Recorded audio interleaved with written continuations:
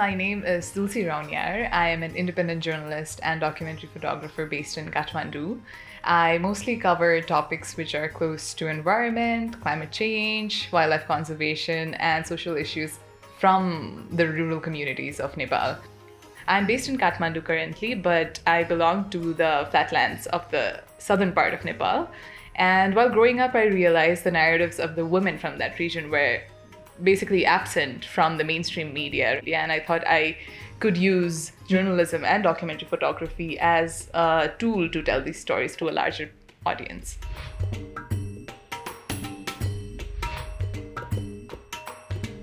When the pandemic hit in early 2020 in Nepal, that's where you could see changes happening in the way people were doing things.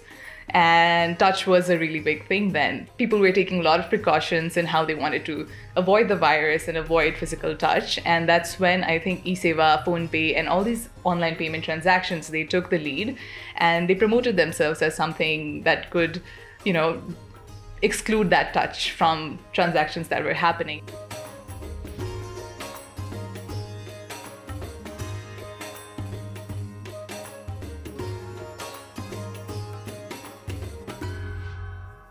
My name is Professor Jay Zagorski, and I teach at the Questrom School of Business at Boston University. So much of the world is actually going digital quite quickly. There's wide differences in countries around the world, and part of the differences are due to national laws. Some countries are really pushing very hard for digital banking. Other countries aren't. The digital economy, it rests on three key assumptions. The first is electricity. The second is communications, and the third are computers. And these assumptions are electricity runs all the time, communications is safe and secure, and the computers, they work.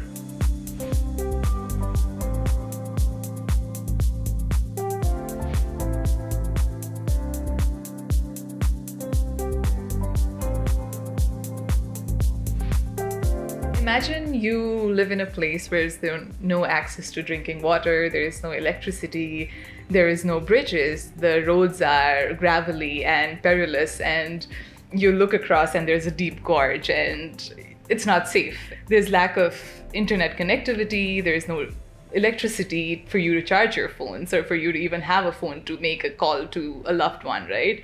In that situation, life is obviously difficult for you. Life is challenging because you do not have those resources and you rely on age-old traditional behaviors and habits.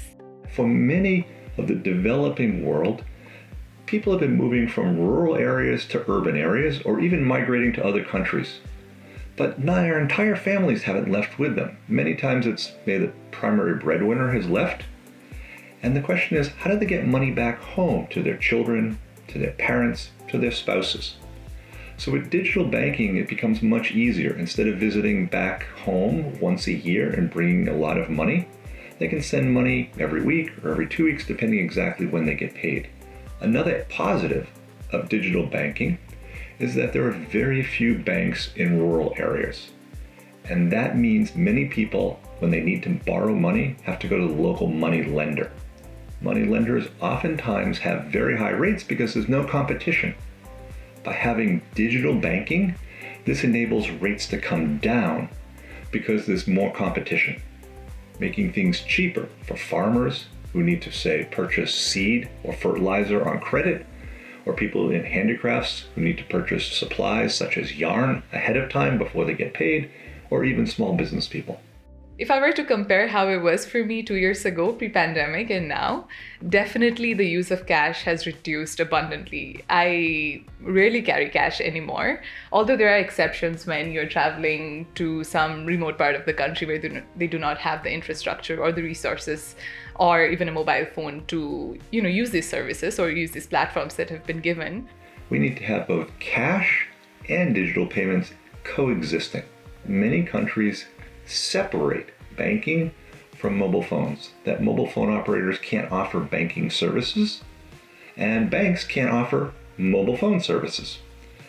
Breaking down some of these barriers could actually provide more access to digital payments.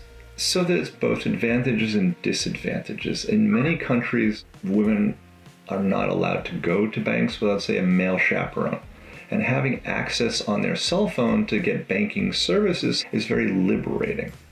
When we are talking about women enterprises in Nepal, it's quite a new advent for a country which has long struggled with sexism and racial discrimination, right? And women have been largely subjugated for a long part of the history. But now, as things are moving fast with globalization and taking over Nepal as well, a lot of women entrepreneurs and businesswomen are seen across the region, from the creative field to adventure to banking to business to e-commerce, right? Women have been dabbling into all of these sectors, and it's really good to see women emerging right now with changing times. They are taking the lead, they are taking the charge.